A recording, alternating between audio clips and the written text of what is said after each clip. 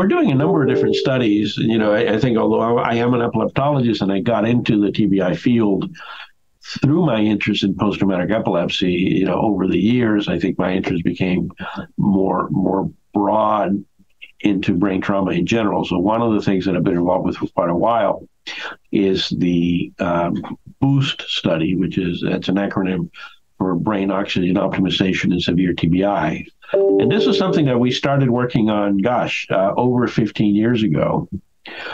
And at the time, there was a novel technology for monitoring the brain in people that had severe TBI, and that meaning that you could monitor the partial pressure of oxygen in brain tissue.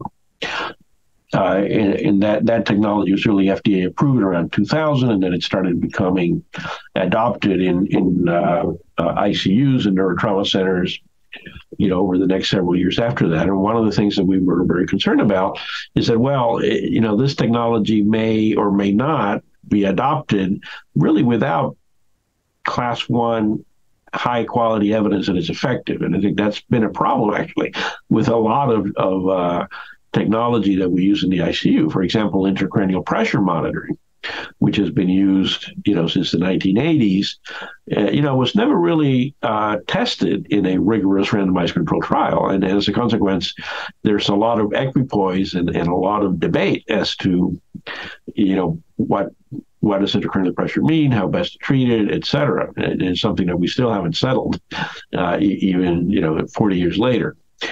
So we decided back in, about 15 years ago that we shouldn't let the same thing happen for brain tissue oxygen monitoring. So we designed and completed a phase 2 trial, which was the initial study where we enrolled about 120 subjects. And the goal of that phase 2 trial was to demonstrate that if you monitor brain tissue oxygen, you can in fact reduce the burden of brain tissue hypoxia, and that actually was very successful.